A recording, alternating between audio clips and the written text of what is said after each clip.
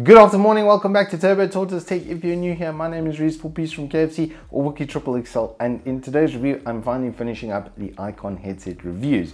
Now, I kept the 3 USB headsets for the end because these are PC specific and are only going to be compatible with PS4 guys, but there's still 4 other headsets that you can use at least.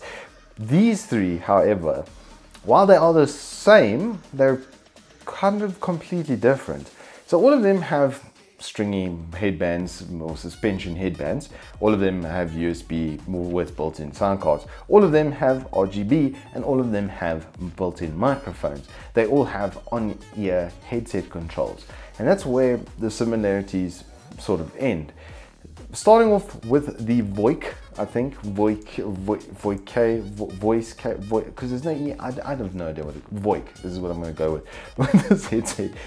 These have the exact same driver that you get in the bass, and by bass I mean like a lot, like 15-inch subwoofer kind of effect from these headphones. They're incredibly good if you're listening to a lot of like hip hop and house and that sort of music. Then the audio profile from this is going to suit you a lot.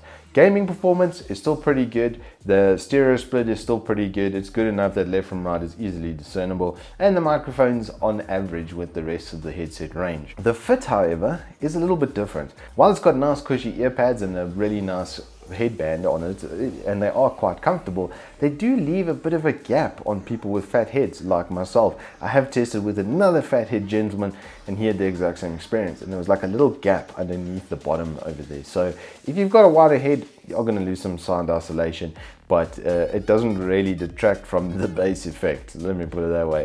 It was still incredibly bassy. Moving on to the tricks though, these are more like the Vixer, where they've got a bit more of a voice sort of chat effect set up to them.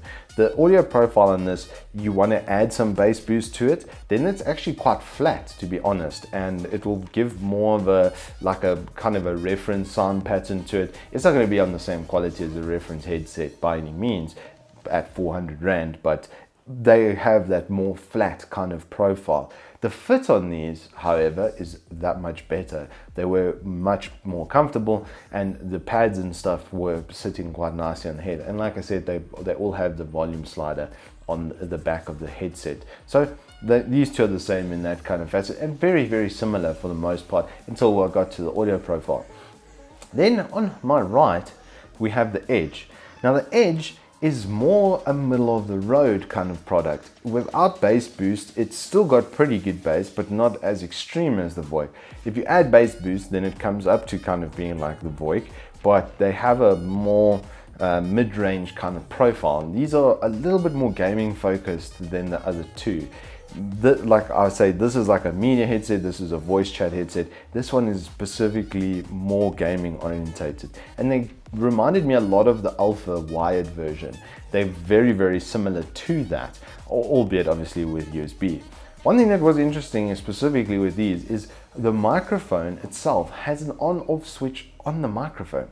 The other two just terminate in a red capped end, like I've seen actually many times on various headsets, but not these. These have a on-off switch on the end of the microphone. The shape as well is more elongated for the actual ear cup. These perfectly encompass the ear. There was nothing touching on top or bottom, but these have just got a little bit of a longer profile. So if you do have Gooooooood and you are picking up DSTV on a regular basis, then this will probably be the better headset for you. As I've said, all of them are USB, and they do come with pretty long cables. Just under 2 meters is what I tested to. So full 1.8 from the headset casually. So you will have quite a comfortable setup from your PC if it's sitting on the desk next to you, or even on the floor. You would then have enough headset or enough cable to sit quite comfortably with your headset.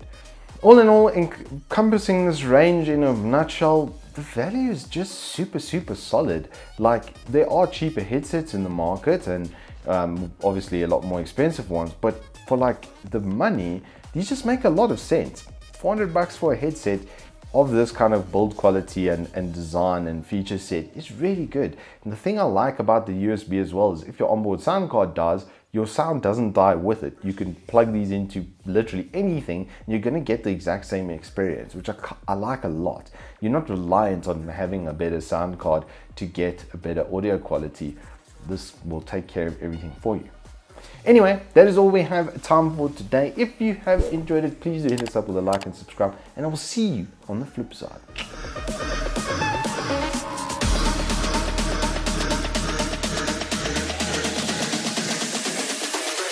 Peace.